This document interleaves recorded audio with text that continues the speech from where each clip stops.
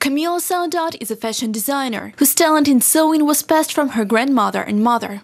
I grew up among fabrics, bias bindings, lace, and guipure.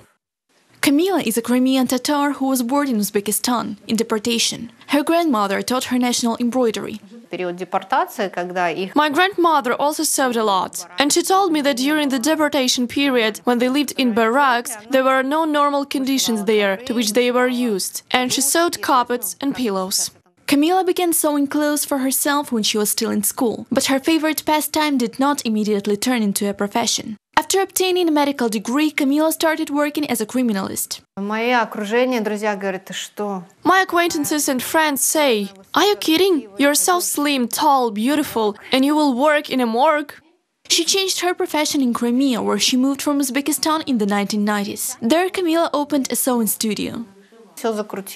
And everything began. I started to receive very large orders from dance groups, theaters, circuses, photo studios. In 2014, Kamila left her native Crimea, as she didn't want to live under the Russian occupation. We thought that it was not for long, but it somehow became styled. The patriotic theme became trendy. My acquaintances, friends, and then new acquaintances in Kyiv started asking me to sew and embroider something Crimean Tatar.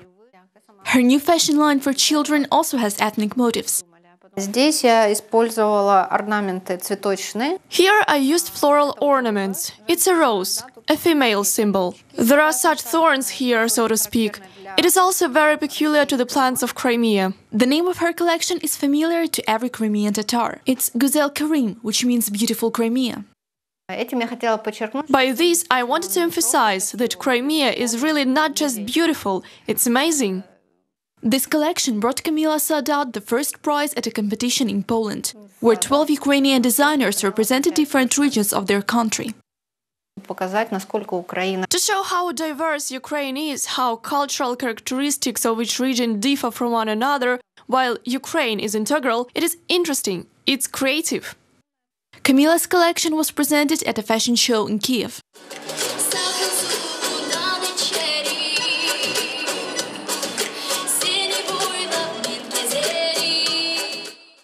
Every ornament on Kamila's clothes has a special meaning.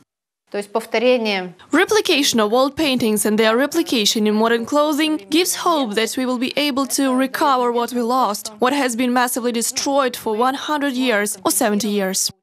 Kamila Saadat is sure that sewing is her personal contribution to the deoccupation of Crimea. Reported by Olga Volynets, UATV.